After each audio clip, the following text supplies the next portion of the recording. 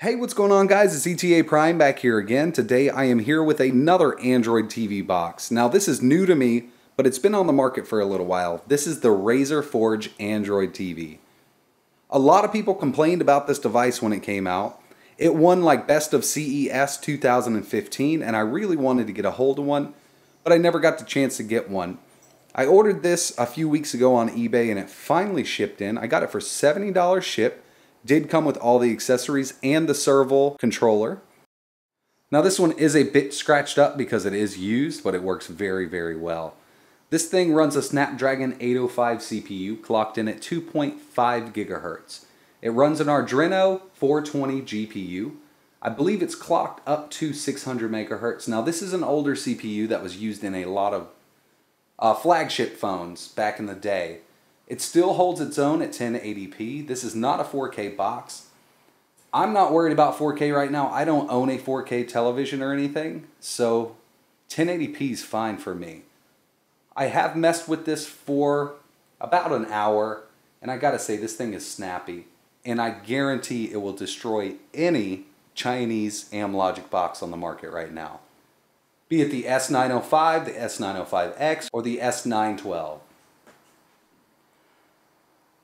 So around back here, these are the only ports on the unit. We have a USB 3.0 port, Ethernet, HDMI, and our power in, which is a barrel jack. On the front here, we do get a nice green light when it comes on, and I will show you guys a picture of that when it's on. But I'm really enjoying this little box here, and for the price, I couldn't beat it. You can pick these up refurbished on eBay with the controller for $99. This was a used deal here that I got a hold of. I'm glad that he finally shipped it out. He actually refunded me $10, so I got it for 60 bucks altogether. Shipped to the door. Let's take a look at the controller and the other accessories that came with it. So here's the controller it comes with. Now if you buy one of these new, it's $149 to get the controller also. This is the Razer Serval Bluetooth controller. It works really well. The analog sticks feel great. The D-pad is amazing. The buttons here feel very mushy, like it's like a little dip switch inside of there. I mean, it feels very, and if you could hear this, it just feels cheap there, but the triggers are really nice. It does work. I mean, there's no doubt about that. The buttons work great, very responsive. They just feel a little off to me. Next up, it only came with the power adapter here, which is a 2.5 amp barrel jack, and it does unplug, so you can plug it into another PSU if you ever need to. And if you guys watch my videos, you know I am a sucker for really good micro USB cables because I do a lot of work with single board computers. This is a very nice cable here. It's fabric here. It's gold plated. I know the gold plate doesn't help any, but it does make it look pretty good. This will carry 2.5 amps, and I've tested it with my Raspberry Pi. It works really good. Very high quality cable that came with this. It is made by Razer. So what I'm going to do is boot this up. I'm going to install some applications. We're going to run some benchmarks on it and just take a look at the hardware. I want to see if this thing will stomp out those Chinese boxes, and I'm pretty sure it's going to. I've messed with it for a little while and it feels a lot more snappy. It does run full-blown Android TV, and I have updated it to Android TV 6.0.1. Let's get into it, run a few benchmarks. We're going to run Antutu, 3D Mark, and GFX benchmark. Alright guys, so I got the Forge booted up. As you can see, I've downloaded and installed a crap ton of applications. Like I said before, I have messed with this just a little bit, and I gotta say, I really enjoy this box for the price I got it for. On the US eBay store, there's a seller right now. Now, I'm not affiliated with him at all. Not one bit. I bought this used from an independent seller. But he's been selling these boxes refurbished for 99 bucks. And it's worth it. I mean, it definitely is. You can get the Chinese boxes for 34 bucks, $30 shipped. But the extra price on this, up to 99, you get the controller and just a much smoother interface and a more powerful unit. Let's get into it. We're going to check IDA64. And I do have a mouse connected to this unit. I actually have a 4-port USB hub connected with a 64 gigabyte USB stick. The problem is I cannot access that external storage from within apps unless I root this unit. That's the only problem I found so far, the only drawback. But there is a way to root this, and I'm going to go through that later on in a video. Device type, TV, Razer Forge, 2 gigabytes of RAM, available memory right now, 1,149 megabytes. It does come with a built-in 16 gigabyte storage unit. You only get 12.36 gigabytes free because the OS is taking up the rest, and I've installed a ton of apps and I only have 5 gigs free. The CPU side, we have the Snapdragon 805 at 2.5 gigahertz, quad-core, 2 megs of L2 cache. This thing is very smooth because of this Snapdragon. Now, Qualcomm is one of the best ARM CPU manufacturers in the world right now. And this 805 is older, but it does a great job at 1080p. For the GPU, we have the Adreno 420. It's clocked at 300 megahertz right now, but it does go on up to 600 megahertz.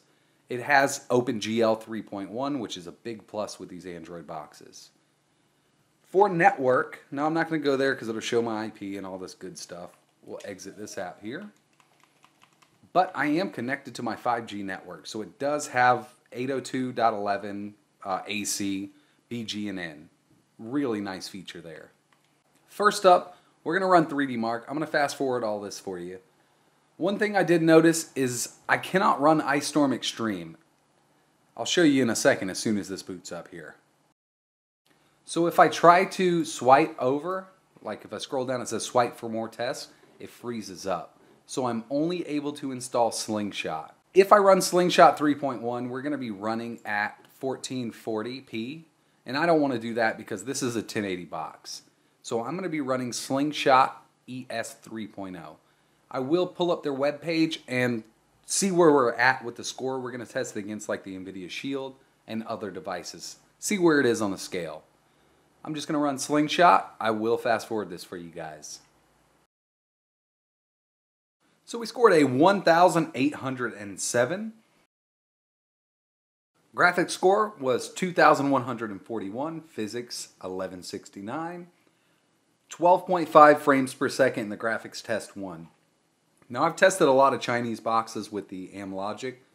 This scores way above it with the Slingshot test. Alright guys, so I was unable to enter the browser because it keeps crashing when I swipe over on the Forge TV. But we scored a 1,807. Here's the benchmark browser here. We're at Slingshot. The NVIDIA Shield TV scores a 4,831. Pretty crazy score compared to what we have. The S7 runs the Snapdragon 820 and it scores a 3,364. If we could get one of these little Android boxes with a Snapdragon 820 or the 821 that's come out recently, we would be on track for some really, really good performance. This is probably going to be the same as like the S5 Plus or something like that. I believe it ran the Snapdragon 805 also. And yeah, we're a little higher than that, and it did run the 805. Amazon Fire HDX 8.9. We're right there with the Amazon Fire HDX. Has the same CPU. Even the Snapdragon 810 didn't score much higher than the 805. The 820 and 821 is where it's at right now. Really not that bad. If you can pick one up for $100, it'll definitely be worth it. Okay, so that was 3D Mark. Next up, we're going to run Antutu. We'll just run the test. Okay, so we scored a 73,335. Really impressive for this little box here. I know it's not top of the line like the NVIDIA Shield or anything. This is half price if you get it from eBay. I got mine for $60. Can't beat this score here. The Amlogic S905, S905X, and S912 score anywhere from 30,000 to 40,000. We almost doubled the score of those little tiny Android boxes. This thing's well worth the money in my opinion. I'm going to go back. We're going to see where we are in the rankings here. So the iPhone 7 Plus scores a 172,644. Very, very awesome. I still have my iPhone 6S and I love it. Let's scroll down to see where the Razer Forge is. 73,335. Above the LG V10, above the A9, right below the Mi Max, and below the Nexus 6. Not bad at all. So yeah, I was actually expecting around a 40 to 50,000 score on this box. This is totally stock. I don't have any cooling or anything on this box here. It scored pretty decent in my opinion. So I got one more benchmark here. We're going to run GFX Bench. This is a very, very GPU intensive test here. We'll be able to compare it against like the NVIDIA Shield TV. We'll just run them all.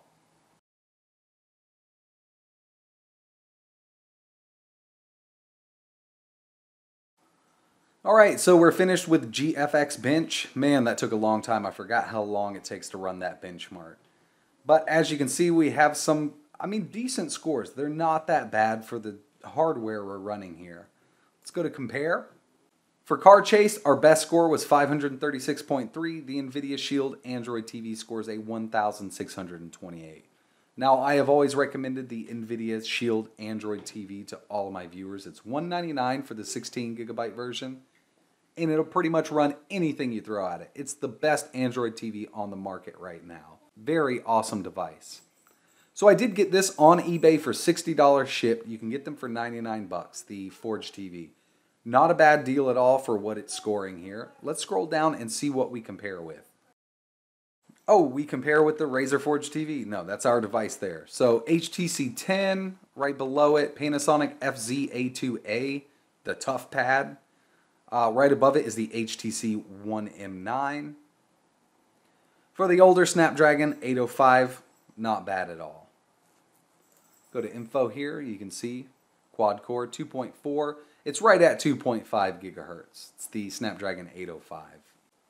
So I'm loving this device right now. I just want to give you guys a sneak peek real quick at some Mupin 64 or Nintendo 64 emulation. Conker's Bad Fur Day.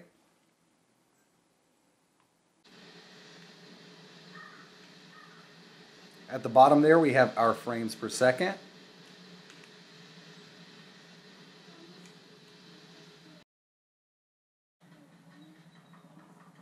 Very cool. I'm using the Glide 64 core here, and emulation on Conker's is really good compared to a lot of other devices I have tested this game on. And if you're into any Android N64 emulation, you know how hard this game is to run on different devices, and I'm dead. Just a quick sneak peek there. I'll be doing a lot of videos on this little box. So overall, first impressions, I'm really liking the Razer Forge. Now, it got a lot of hate when it came out. Maybe it was the older version of the Android system that sucked, but this newer Marshmallow 6.0.1 is not bad at all.